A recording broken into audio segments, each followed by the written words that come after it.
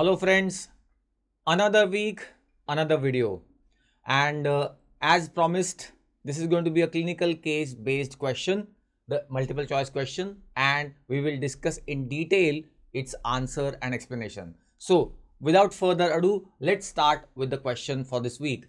It was related to the nervous system. That hint is already given. A 30-year-old male came to the physician with recent episode of seizure and along with neuropsychiatric symptoms of recent onset like memory loss or personality changes, mood changes, etc., which were described by the family members.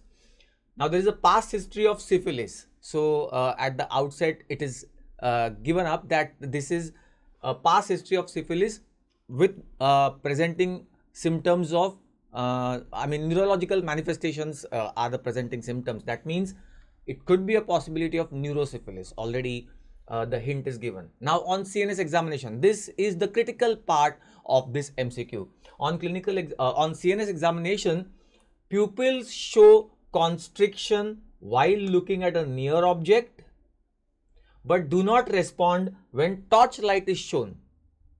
When torchlight is thrown, the pupils do not respond, but pupils constrict while looking at the near object. So this was the hint about this MCQ. And what could be the most probable site of lesion? So here, first of all, you need to identify the disease. You need to identify what kind of a pupil is this, and then the most probable site of lesion. And the options were optic chiasma, midbrain, occipital lobe, or meninges.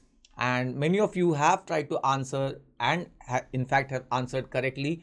The answer was midbrain. So let's understand why the answer is midbrain and what was this condition. Now, first of all, it is mentioned very clearly that it is a past history of syphilis is there, and with the neurological manifestations, that means it is likely to be neurosyphilis. Now, the pupil. Now listen to this part carefully. The pupils are constricted while looking at the near object. So, when we are looking at the near object, pupils show constriction, and this is called as accommodation reaction, or also called as accommodation convergence reaction. Let's understand this, that when we are looking at a nearby object, the image is first perceived faintly. Okay, some changes in the eye are necessary in order to see that object clearly. So what happens is those changes, first of all, are called as accommodation reaction or accommodation convergence reaction. See, first a faint image is perceived. That is, image is carried by the second cranial nerve, which is shown here, the visual pathway, the second cranial nerve, then optic chiasma, optic tract, lateral geniculate nucleus, all the way to the occipital lobe, visual cortex, situated most posteriorly. And that faint perception of image in the visual cortex will then send the fibers anteriorly from the occipital lobe. The fibers or the signals will be sent anteriorly, where the signals will be sent to the third cranial nerve nucleus, Edinger-Westphal nucleus of the third cranial nerve, where the signals are sent. And then this nerve, or to be more precise, Edinger-Westphal nucleus of the third cranial nerve, is sending the fibers to the eye, and the changes in the eye will be made. What are those changes? Three changes, remember. Increased curvature of the lens, because the object is nearby, so power of the lens needs to be increased, ciliary body contraction, increased curvature of the lens. Then pupillary constriction, as we have noted already, pupils constrict. And third is medial rotation of the eyes. When we are looking at the near object, there is medial rotation or convergence of the eyes, right? These three changes happen, and all these three changes are carried out by the third cranial nerve. So This is accommodation convergence reaction for the near objects to be seen clearly. The sensory nerve is the second cranial nerve, and the motor nerve is the third cranial nerve, the oculomotor nerve, Edinger-Westphal nucleus of the third cranial nerve.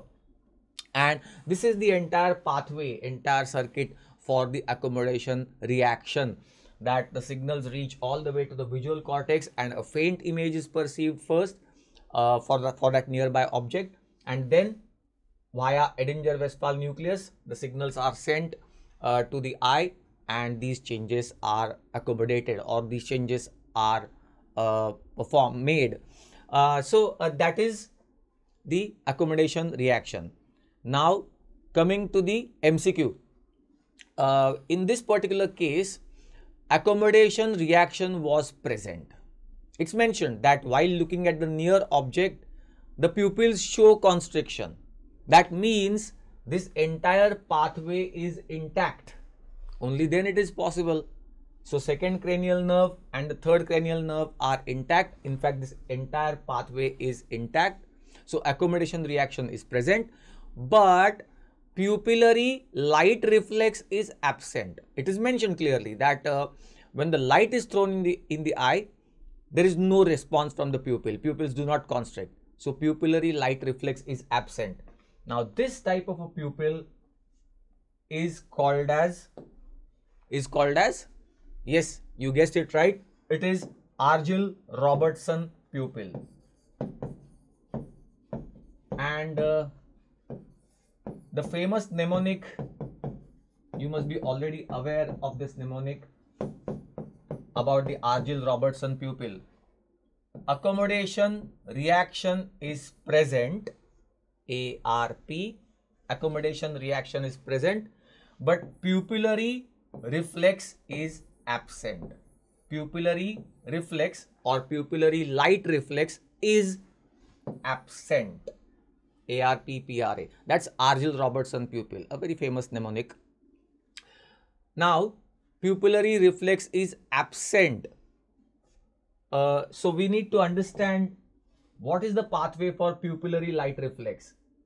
Look, pupillary light reflex has sensory nerve, second cranial nerve. When the torchlight is thrown in the eye, second cranial nerve carries the impulses about this. And then, now note this point, okay, this is the most crucial point. Second cranial nerve is the sensory nerve, and pupillary constriction is carried out by the third cranial nerve, which is the motor nerve. Edinger-Westphal nucleus will cause constriction of the pupil in the normal case. But between these two nerves, second and third nerve, there is an interneuron. Note this point. There is an interneuron called as pretectal nucleus. So visual pathway gives off a collateral to excite the pretectal nucleus, and pretectal nucleus sends the signal to the Edinger-Westphal nucleus. So sensory nerve, second nerve, motor nerve, third nerve, and between these two nerves there is this interneuron, the pretectal nucleus. Now look, tectum, roof of the midbrain is called as tectum, and in this roof there are these four bodies that you are aware, superior and inferior colliculi, but it's the midbrain region, the tectum, and in this region there is this pretectal nucleus, the interneuron between second and third cranial nerve. Now coming to the final step, accommodation reaction is present in the given case, so that accommodation reaction pathway is intact, but pupillary light reflex is absent. Pupillary light reflex is absent. Look, second and third cranial nerves are intact. Okay, we have already seen that in the accommodation reaction, but pupillary light reflex is still absent. So where is the possible site of damage? It must be at the pretectal nucleus region. Midbrain region, this is only a diagrammatic representation.